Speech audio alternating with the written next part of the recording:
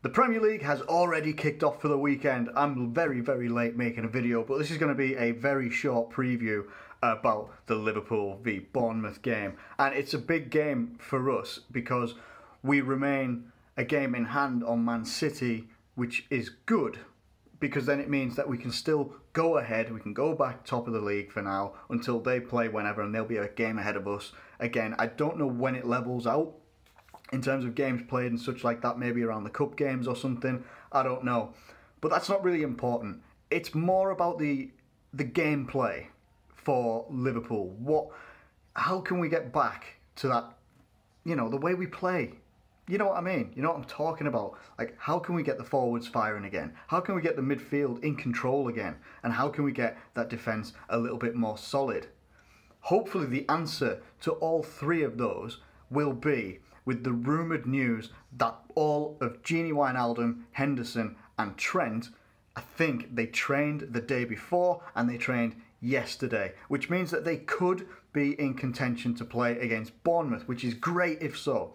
Trent, we miss him. Gini is unbelievable. He's the genie in a bottle, man. He is the genie in a bottle, and he unlocks and helps Fabinho so much if he's playing. And obviously Jordan Henderson can help us out there as well. It obviously gives us a lot of options then in midfield and what we can do, making it more solid, which we're going to have to do against Bournemouth, because Bournemouth, despite some of the struggles that they have, they can go out there and beat the bigger teams. They smashed Chelsea 4-0, and then Chelsea came out last week and beat someone 6-0 or 6-1 or whatever it was, something like that. So, I mean, Bournemouth, they can do it. They play good football, they've got a good manager, they've got a good footballing squad, and thankfully, because of the loan deal, Nathaniel Klein can't face us, which is great. Now, they've got Dominic Solanke there. I've got to be honest, don't know how much he's played. And then you've obviously got Wilson, don't know if he's still injured. They've got dangerous players though, and they've been dangerous to us in the past, and on our current form it would be poetic, it would be written in the stars that it would be against us that Bournemouth turn up again and maybe get a victory. And obviously none of us want that to happen, unless you're not a Liverpool fan. Then obviously you want that to happen. If you look at social media, all of social media wants Liverpool to lose, so that's just how it is, isn't it? But yeah, I think with those options, if those options are true, and those options of having Trent, having Gini and Hendo back in contention to be in the squad with no risks to further injury, you've got to have them in there. We have to have them in there. Milner is great and he's brilliant in every position, as best as he can be, and he tries so hard. But you notice a massive difference when it's Trent Alexander-Arnold isn't there. You know, it wasn't so different when, all right, Alberto Moreno was that left back, but James Milner was playing there instead, because he was just much, much better as a footballer than Alberto Moreno. Trent Alexander-Arnold is a class right back, and we miss him dearly. We already know now we're going to miss Joe Gomez for the next 4 to 6 weeks, which makes the tie against Bayern look really, the first leg anyway, look really difficult, because we're missing Van Dijk in that one because he got suspended. So you could be looking at like a Lovren Matip centre-back partnership in that game, but we're not talking about that game right now. Thank God for that. In terms of, oh, I think my cat's having a little wander. Are you having a wander? Yeah, am I being too loud? Am I being too loud? I'll give you some food soon. So in terms of how we line up, I'm going to go with the fact that those guys will be in the team, and I'm going to go with Alisson, what's his name? Andy Robertson. How do you forget the working class hero's name? Andy Robertson, Van Dijk. It'll probably be Matip, because Lovren's not going to be back until Bayern, I think. I think that's the rumour anyway.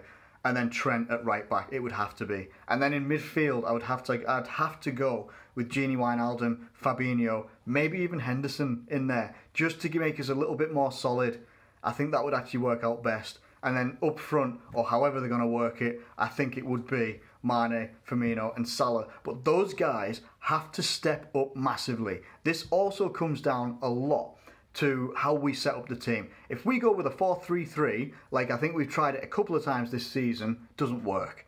For some reason, it doesn't work anymore. The way we've been playing in the 4-2-3-1 is the much better way to go. It seems that we're more defensively solid, we're able to control the midfield, which is where I think, again, like every single game, if you can control the midfield then you will win most of 3/4 of the battle in the game. Then it's up to the forwards to actually kick into gear, kick some ass and score some goals. And that is what I'm hoping to see from Liverpool today. I think we can see it from Liverpool today. I don't know what Bournemouth's last result was because I couldn't be bothered looking it up, to be honest with you. Not that I couldn't be bothered. I just forgot. I just wanted to turn the camera on, talk, and just get what I want out of Liverpool. What I'm wanting right now is a good performance.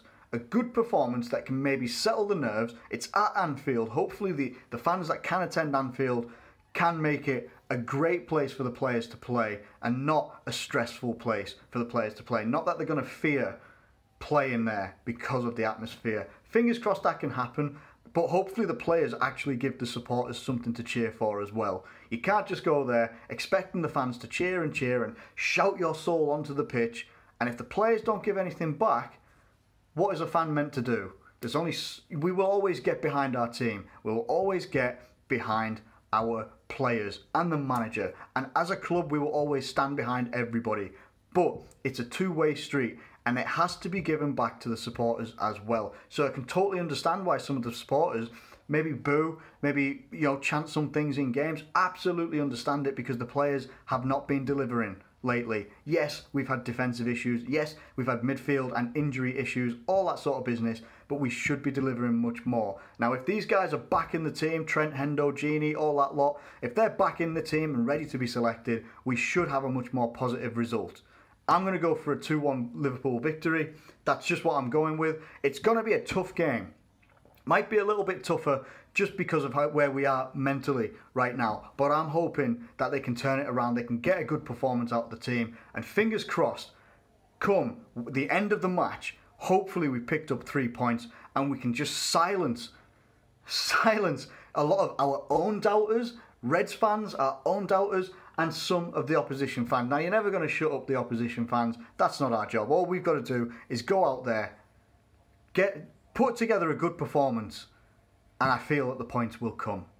Anyway, let me know what you think in the comments below. How should we line up? What should the formation be? And are you excited for the game today? I'm excited for it, but I'm nervous. It's the great cocktail, the great mixture together of excitedness and nervousness before the game today. Anyway, I hope you've enjoyed this video. Hope you enjoy your day and hope we get a damn good result today. Thank you ever so much for watching, as always, and I'll catch you later.